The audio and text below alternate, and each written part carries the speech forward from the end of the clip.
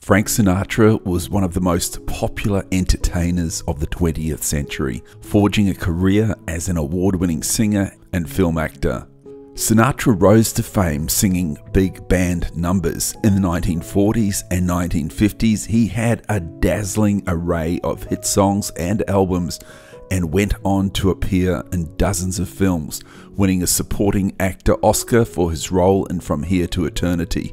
He left behind a massive catalogue of work that includes iconic tunes like Love and Marriage, Strangers in the Night, My Way, and New York, New York. Francis Albert Frank Sinatra was born on December the 12th, 1915 in Hoboken, New Jersey.